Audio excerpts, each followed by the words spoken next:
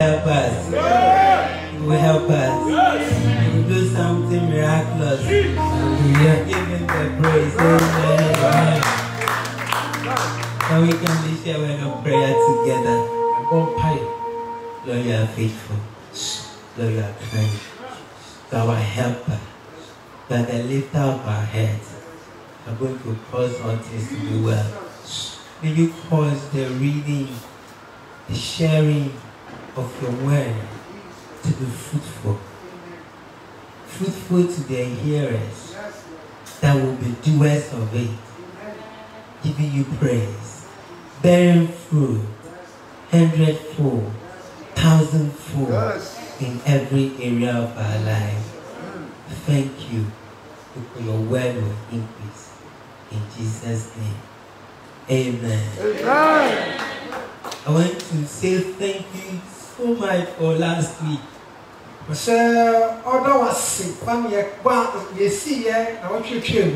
The drinks, the food of variety. Oh, bless those who oranges, fruits, bananas.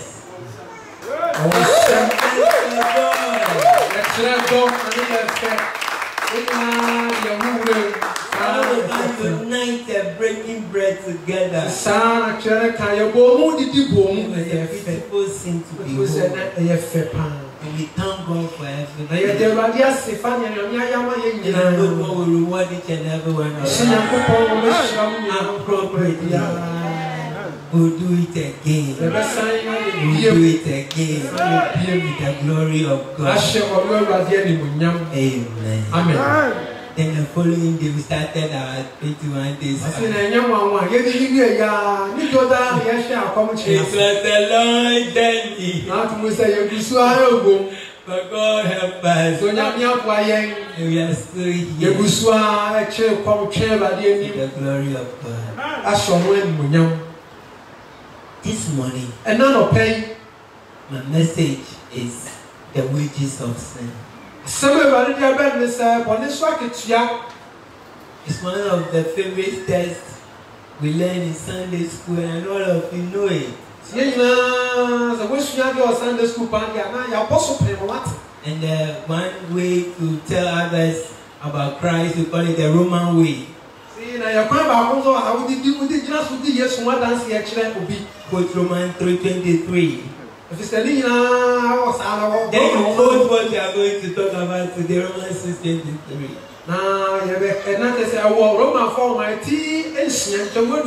And you quote Romans 10:9-11.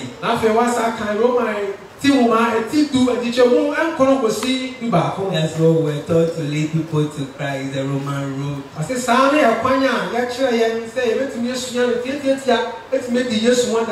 The wages of sin is there. Let's read Romans chapter 6.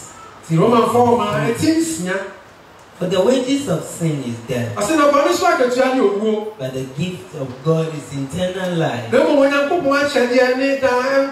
in Christ Jesus our Lord. Amen. Amen. The word of God abounds with striking contrasts, differences.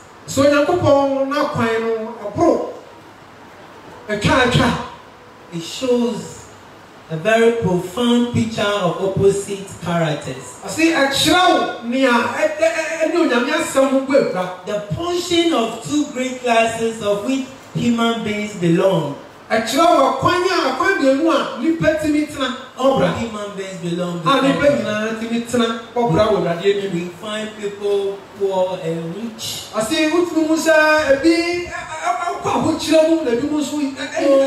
Bondage and those who are free. Darkness and light. But today, the contrast is so conspicuous. It's clear. It's clear to us in our text in Romans 6. This contrast, the difference is that between life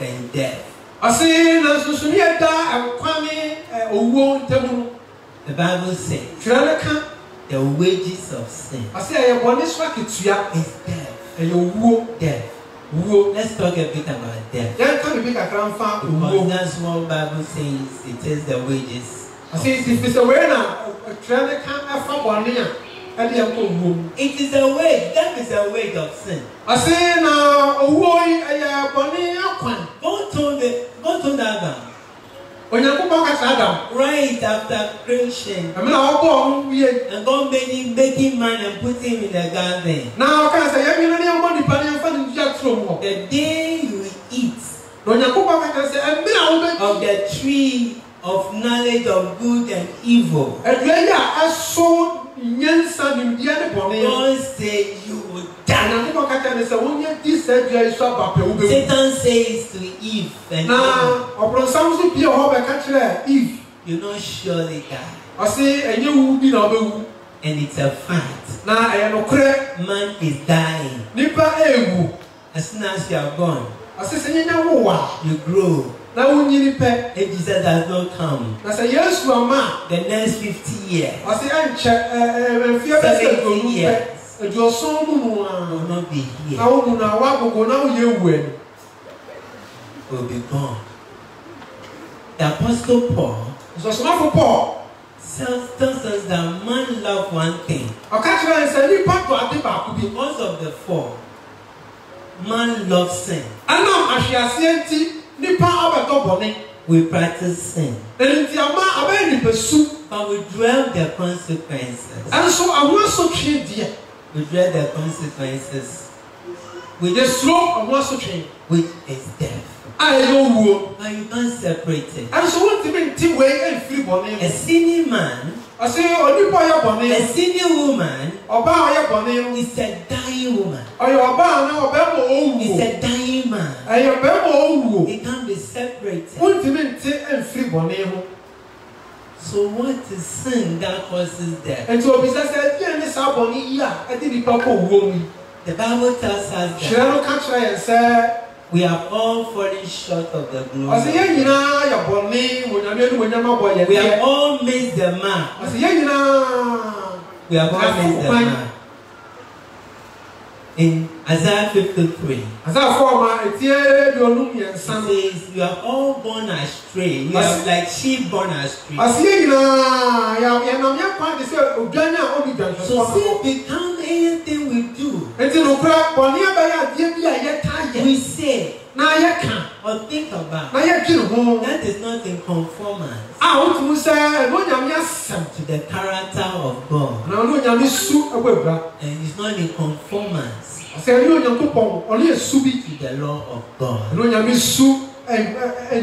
Praise the Lord. Hallelujah. Praise the Lord. Hallelujah.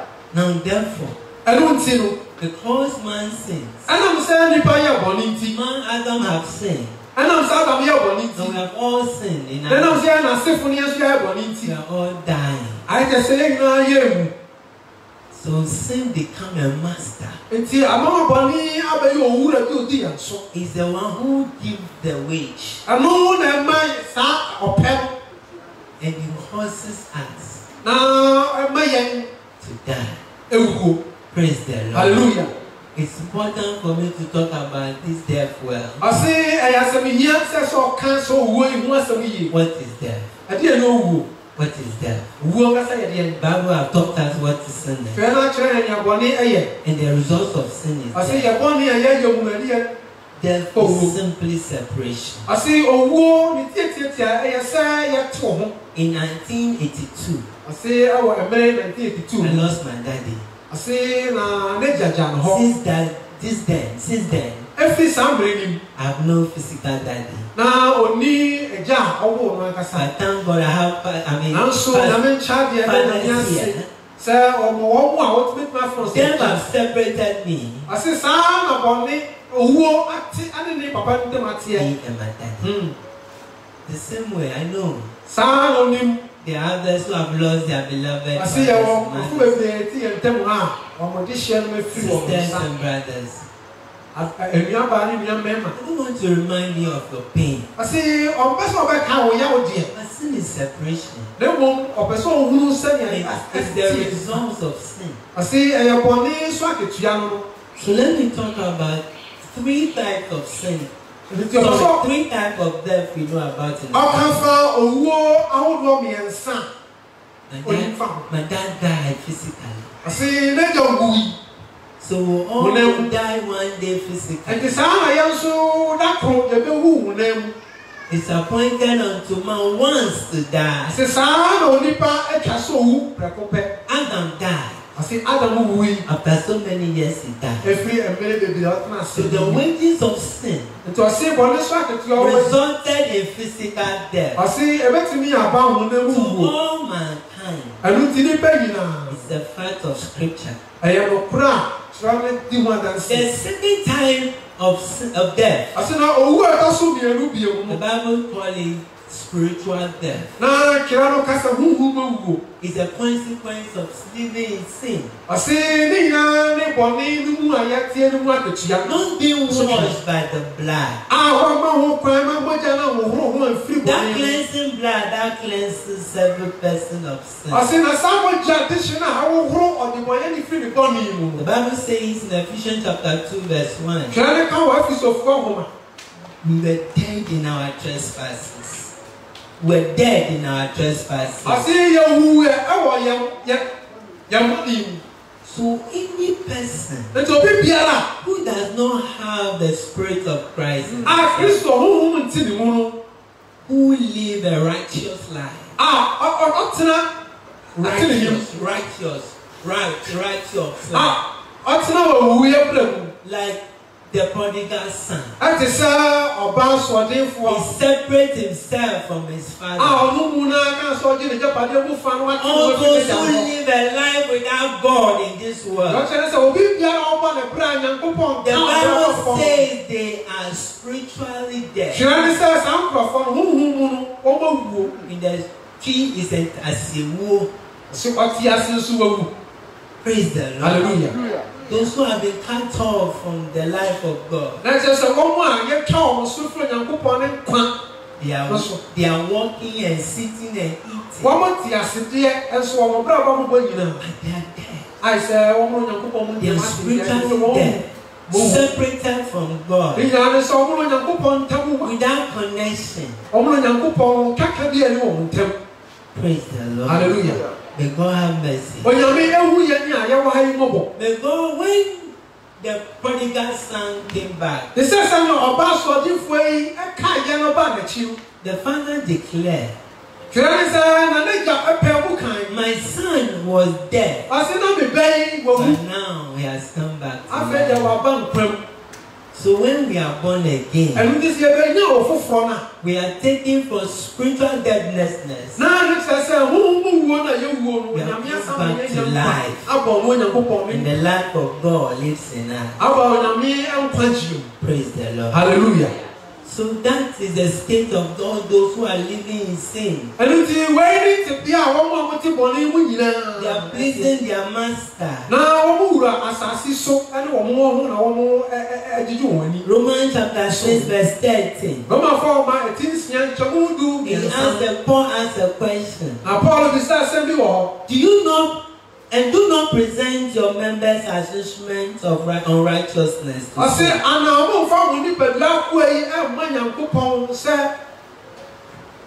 Unrighteousness to sin.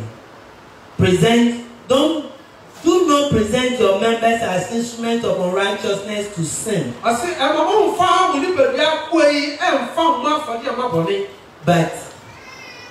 But present yourself to God as being alive from the dead.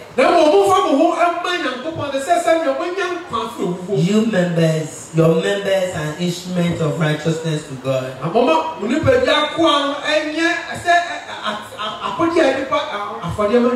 go to verse 16. We continue with his question. Do you not know that to whom you present yourselves as slaves to obey, you are the one slaves who you obey, whether sin leading to death or of obedience leading to righteousness. So sin is presented as a master. There are those who present their bodies and their instruments, everything of theirs, to sin, to rule.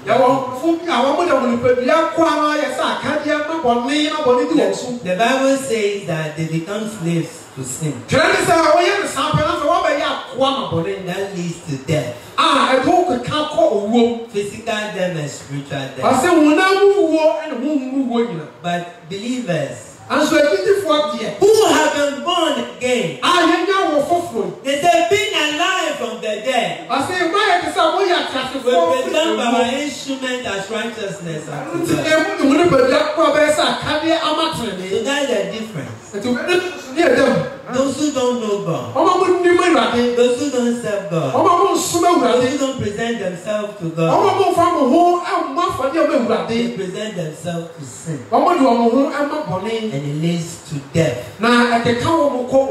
Physical and spiritual. A person who does not have the Spirit of Christ living in him is spiritually dead. Romans 8 verse 9. But you are not in the flesh, but in the Spirit. If so, the Spirit lives in you, so that the Spirit of God dwells in you. Now, if anyone does not have the Spirit of Christ, it's none of his. It's a hard truth. They are spiritually dead. They don't have life in them. Praise the Lord. Hallelujah. Those who are spiritually dead cannot receive the things of the Spirit. That's why we have the responsibility as believers who have been alive from the dead to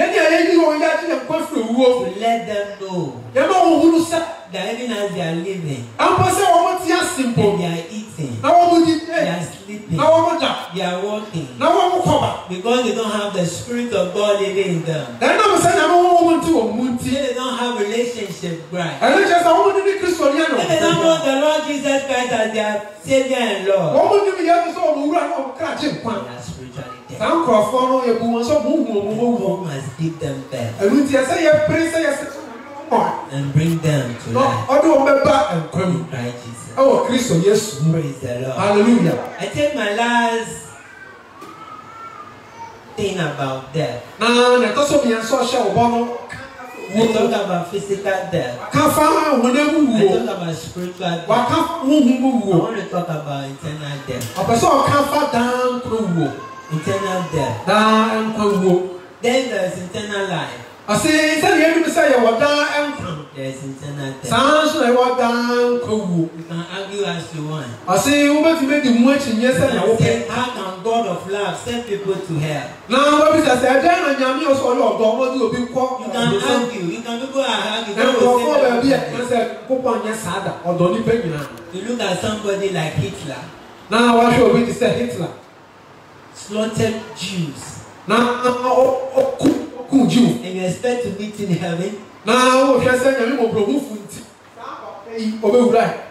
Because God will save everybody. There must be different. Revelation chapter 20 verse 14. The Bible says, anyone whose name is not found in the book of life is thrown in the lake of fire, which is the second death and the final death. Separation from God forever. Remember Lazarus and the rich man. And the final judgment. If there is any time we have to To reconcile to God. It is now. When you don't have the life of the Spirit of God,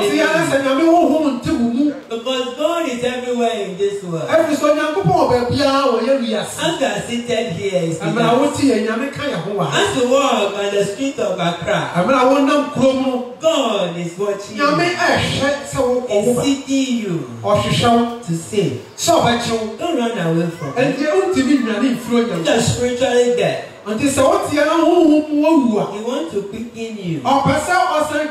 If you are living a life of sin, you have no regard to Him. You have no regard to His law. You flout it without any care. Oh, come to Him. Repent. The kingdom of God is at hand. Hallelujah. Let me talk about life. After talking about sin, disobedience to God, that results in death, physically, spiritually, and eternally, separated from God forever. Those whose name is not in the book of life. Let me talk about life. Life forever. That life is found in no other person. The Bible says in the Lord Jesus. It's not a wage. You don't work for it. For sin will work to get the wage. But for the gift of God, the Bible says the gift of God is free. It's free. It's free. It's free. And what is that eternal life? It's life forever.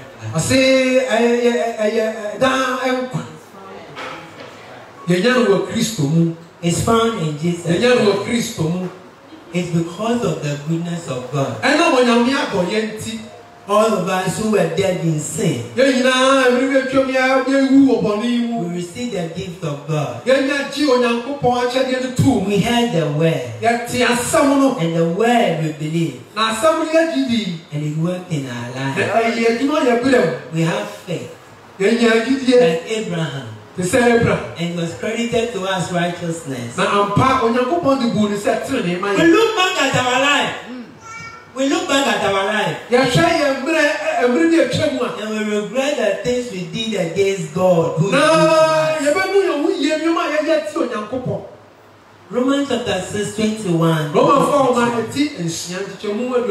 What fruit did you have then in the things of which you were now ashamed? I read verse 21. It says, what fruit did you have then in the things of which you now ashamed? I say, I'm not so pain. And when you before I was born, I became born again. I joined my friends in the neighborhood of Matayeko. And wherever there is dog, wherever in any house there is dog, in the night, we take stones. We take stones. Just because we want the dog to bark, we just hit the gate. Then we hear go, go, go. Then we go to another place. Am I not ashamed? We go for mango land. You climb. You take the fruit of somebody's labor. And when you finish eating, you tell yourself you are smart. Because the owner didn't catch you. I'm not ashamed. We don't have a shame. We are ashamed of the things we did before we came to Christ. For that reason, we need to stop.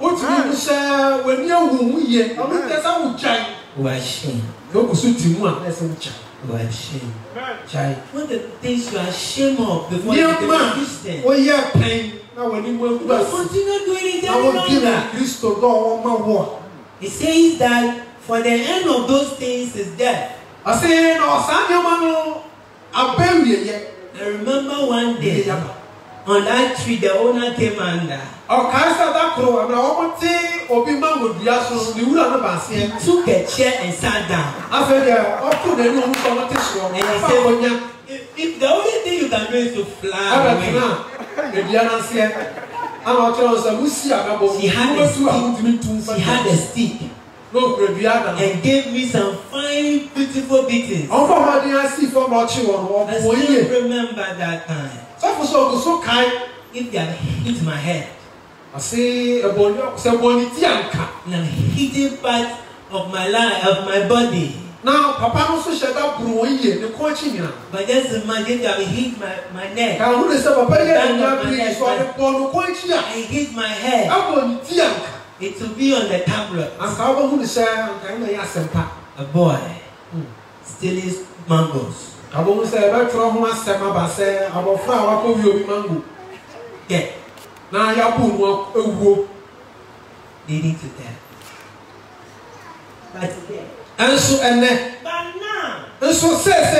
But now, having been set free from sin,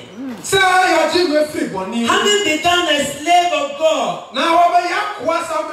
you have the fruit of righteousness, and the end, everlasting life. Everlasting life.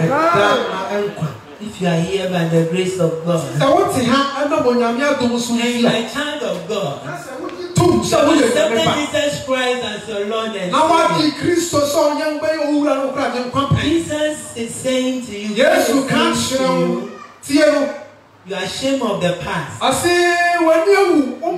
But now, present now, tomorrow present now, and year 2023 now, you have been set free from sin. All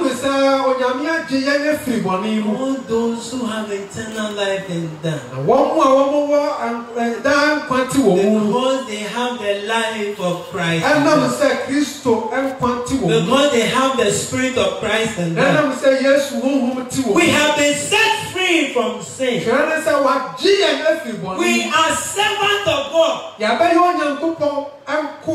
The Bible uses slaves in the sense of servants. The Bible uses servants of sin. They follow sin. By us today now, we have become servants of God. Praise the Lord. Hallelujah. And the Bible says you have fruit of righteousness. Fruit of righteousness. You must bear fruit of righteousness. God says, I am holy, therefore be holy. Like father, like children. And in the end, everlasting life. The gift of life. The gift of God is eternal life. Jesus said, I've come. You have life. You have life. And say the life, that the quality of that life is abundance. It's abundance life. You don't like abundance? Okay, abundance. Praise God. Hallelujah. You need abundance life. You must have that. Quality life. And that life is found in no other person. In Christ. In Christ. You don't find it anywhere. You don't find eternal life anywhere. The people don't want to grow old. And then they think that refusing to grow. It's a cosmetic surgery. You see miracle, they change it. But don't worry. Yes. Don't worry. Man born of man. Man born of woman. Man born of woman. It's of a few days. About 1 year old. It will go. But for you, as a child of God, you only need Christ. In Christ, you have everything. It's the fountain of life. It's the fountain of God. It's the fountain of good health. He will renew your strength. He will satisfy you with long life. Since the life that He promised, it's a quality life. It's a gift of God. It's a quality life. It's a life present, eternal, forever. You don't need any surgery. You need to put yourself on His table. He will work on you every day. He will take care of you. You don't need to stress yourself. Praise the Lord. Hallelujah. It's coming for His own. And today the question is, have you been washed in His blood? He came. He died. He rose again for our salvation, for our victory, and all those who believe in His name, who receive Him, He gave them the power to become children of God. Children not born of the will of man, but they are born of God. Would you come to Him? He accepts sinners. One of His missions is that I came to seek and to save. He was lost. He's seeking you today. If you hear His voice, He wants to give you a free gift in Himself. It's in Him. He will give it to you. Will you accept Him? He will take off for tomorrow. He will walk with you. He will bless you. He will take you through every challenge, every mockery. He will help you. I invite you today. If you are a Christian and you are not living for Him, I want you to repent. Today you are a servant of God. 7. 7. Do what is will is. That's where your blessing lies. You can't walk in this life having Jesus your Lord and accept sin. You not be happy. He's inviting you to dedicate your life. Rededicate your life. And say from today, now I'm living for you. And for you who don't know Him, He invites you. He's still washing sinners. Say He will not cast you out. He will want you to come. Let's close our eyes. Let's kindly close our eyes. You want to talk to Him. You want to have Him as your Lord. You want to continue to experience spiritual death. At the end, eternal death. Now, what could thou want to give your life to Christ. Oh, but someone will bring a shield and sun. We want to help you. Send your will, wherever you are seated. Maybe I will TB. I will see with everybody eye closed, please. But the NCD trust in on you. Lift up your hands to Christ. I feel the such you want to talk to Him. I don't know, Casa. You want to talk to Him. I know, can what's some in your church? Talk to Him. Can we let you see Tonya? Talk to Him. Catch her now, what yet? Talk to Him. What do you want? Say today. Catch her and say, we are in there. You accept sinners.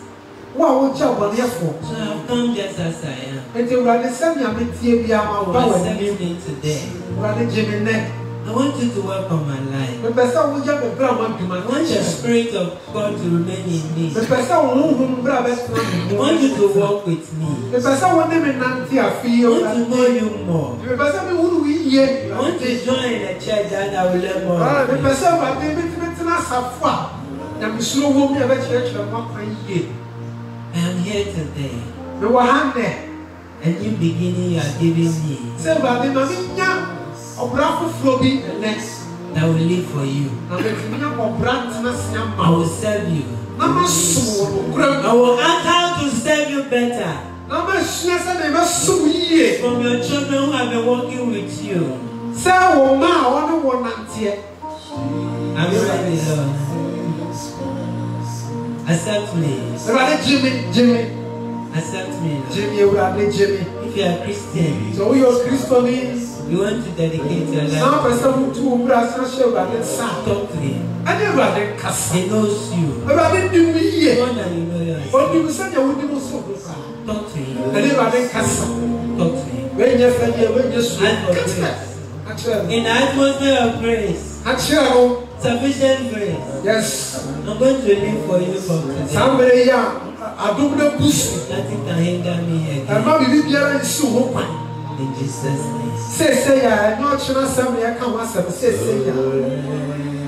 Amen. I want you to take a bold step if you have accepted Jesus Christ today. Say, and there, down, or person will feel that this or that one graduate. Just walk forward. The person will feel now, sorry, no, I'm clapping unto the Lord for saving a soul. Don't be shy. I'm very and slow.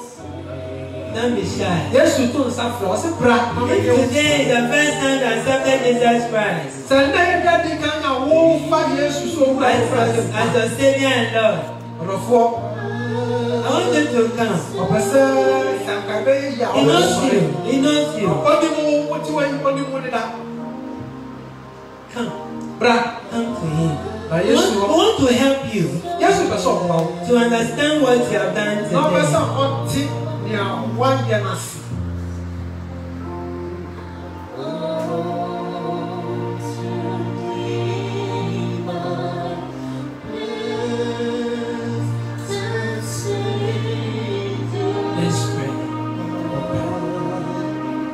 we surrender all to you, our Lord Jesus Christ.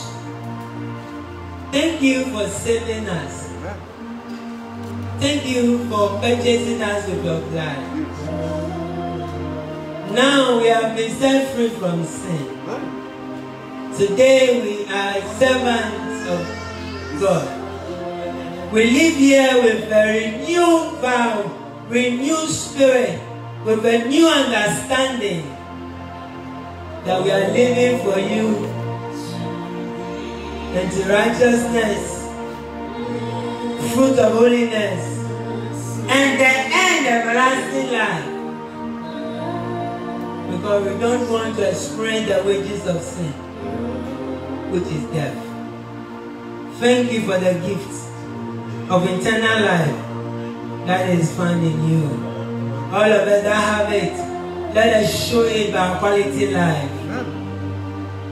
Any powers of darkness, principalities that causes us to live contrary to what we are, today that ended in Jesus' name. We are living for you. In Jesus' mighty name we pray. And all of us shall say amen. Amen. God bless you so much for hearing the word. follow and obey him as servant of God. Amen. Amen. Put your hands together one more time for the Lord who has spoken.